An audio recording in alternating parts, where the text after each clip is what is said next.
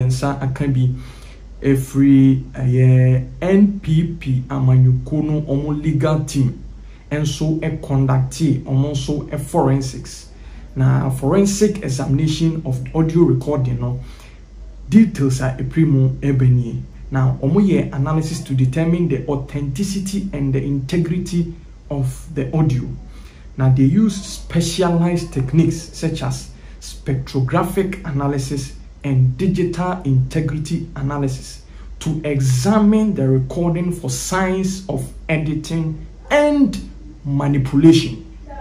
Now, omo employs our techniques this is the preliminary observations at the forensic audit department forwarded at the Aba NPP headquarters. Now, this is a report from the national organizer Osan and so a member of NPP legal team. Osan so a lawyer Nimapa Henry Nana Boachi Esquire. Ose on the NDC's doctored, manipulated, cut and pieced together tape. Preliminary investigation has revealed that the audio after going through an analyzer. 1. There is a break in the audio at 9 minutes 13 seconds. Forensic audit no achi NDC for say it drew 9 minutes 13 seconds no. Omo breaki video no. Edi omo ankasa niema ehihye after minute 9 every 13 seconds echo. Now this is forensic audit and a day this revelation about Betuja. Number 2. There is another break at 10 minutes 19 seconds. And she say concert ya si dunketia ebegina press conference na sia na wo yi a no wo nim de o keka Paul adomo chebe to be man dey say o papa pedimu a oya politics a chese same thing na ko gina court ko yi nsam ko yi nsam hunu a the same thing was about minute 10 19 seconds NDC for ko share them also omo blocking no and omo infuse kasa omo epese omo de shemu ebebo e de kire Ghana for. Now the forensic department audit and this anu krediwe abetudwa e de ama Ghana for. Now preliminary findings also reveals that a break in the spectrum of an audio is a clear sign of an audio that has been tampered with, i.e. it has been edited to add to the original audio. The ambient background sound is equally suspicious. Now this is the case Kwame Bafo Abronye also ekuta background in legal studies perspective also the baby to Ghana no e de mamono say mosi nkomodidie no Richard Jakpa Justice Johnny Kolendi and Attorney General and negotiate dem di nkom e den na edem nkomo sound surrounding sound the what dem nkomo adani telephone call nkomo. Now this is exactly the preliminary findings of forensic audit no also the omodi ababe tuja. I say the voice overs, the incoherence, the distortions are a calculated attempt to scheme and maliciously tarnish the image of the Attorney General to prematurely end the prosecution of Ato Forson so that it will not see the light of day.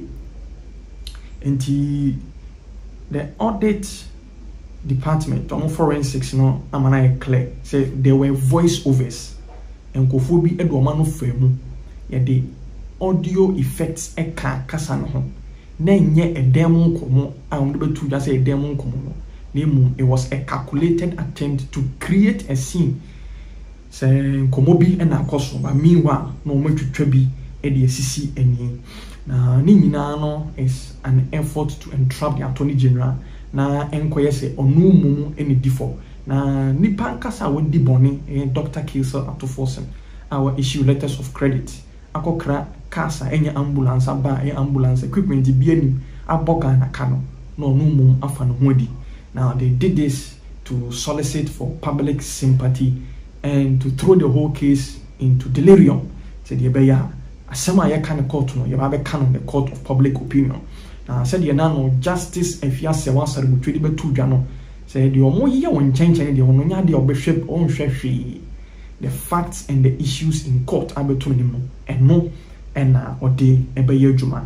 Na Henry Nana Boachi edin nsem ne ba wie no say for the record the success story of this Attorney General will not be curtailed by such baseless accusations. Expect the final report soon. I just say we a preliminary objection relations and SMPTV be the first to know. The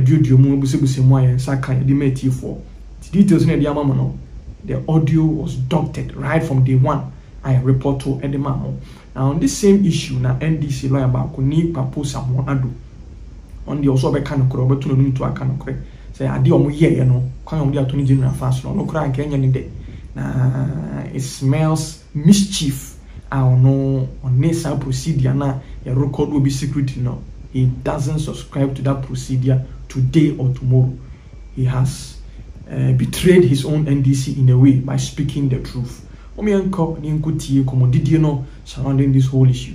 Before I do that, something I would rather temperate language. I would rather react temperate language. We should. It's a discussion. Ghanaians are all discerning. They are listening. So I agree with you. I would rather advise my brother to temper the language. I mean, sometimes it's a bit too harsh. I mean, we're trained lawyers. I mean, even if you have a disagreement with someone, the language should be elegant. This of repeated beating of integrity and all that, I think we should reserve it for those who don't understand our training. I'll beg of Sonny, he should not indulge himself too much in that. It doesn't do justice to our practice. With all due respect to you, please. Now, I don't want to be a lawyer and a judge in my own cause, as he is doing. This repeated recitals of sections 13, 52, 54, that's nothing to the conversation we are having. I have said from the get-go, it's left to others to disagree with me, but I have said from the get-go that that tape is doctored. So I really do not want to place too much premium on what transpired on that tape. In any event, nobody can tell anyone in this country the circumstances under which that conversation took place.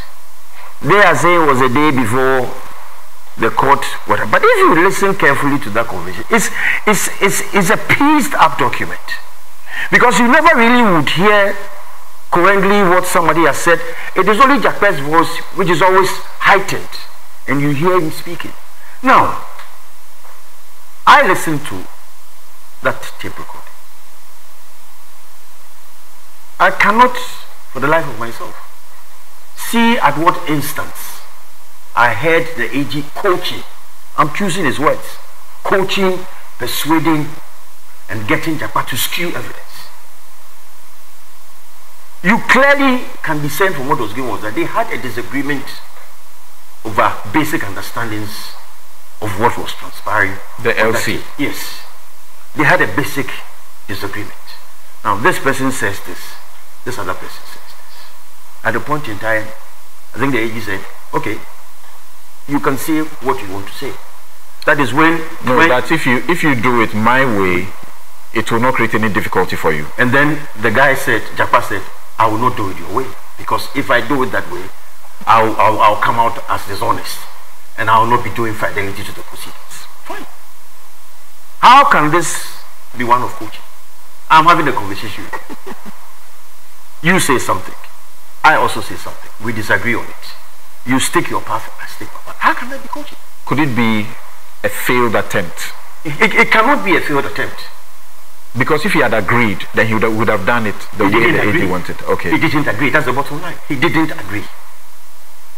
And you see, let us take all these things into context. I still maintain, like you said, that this is a without prejudice conversation.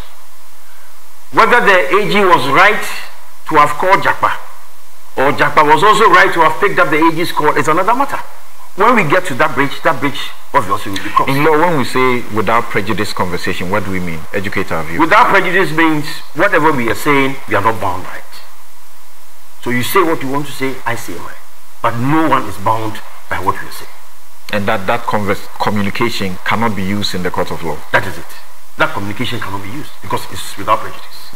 So you see, this attempt, you see, and let us be cautious the way we push this thing. In the first place, the intent, they are talking about criminal conduct of the AG. Some of it's criminal conduct of the AG. But he thinks that as a trained lawyer, the intent of Jakpa to have a conversation with someone and secretly tape that conversation without the consent of the other party, that to Sami Jevi is fair. That to him is not criminal conduct. So that's clear invasion of privacy. So by our constitution in Article 18.2, yes, you cannot do that.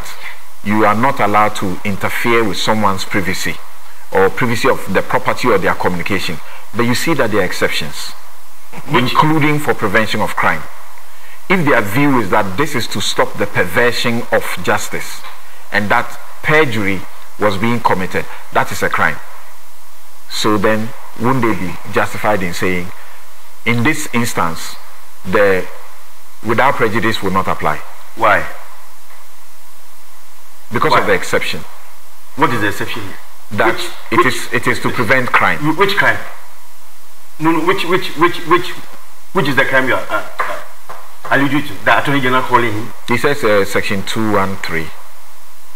Fabrication of evidence. Exactly. Why was Jakpa going to fabricate evidence?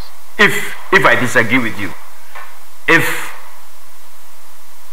we are to explain what letters of credit is, right? You have your interpretation, I have my interpretation, and you stick to your interpretation. Can that be fabrication?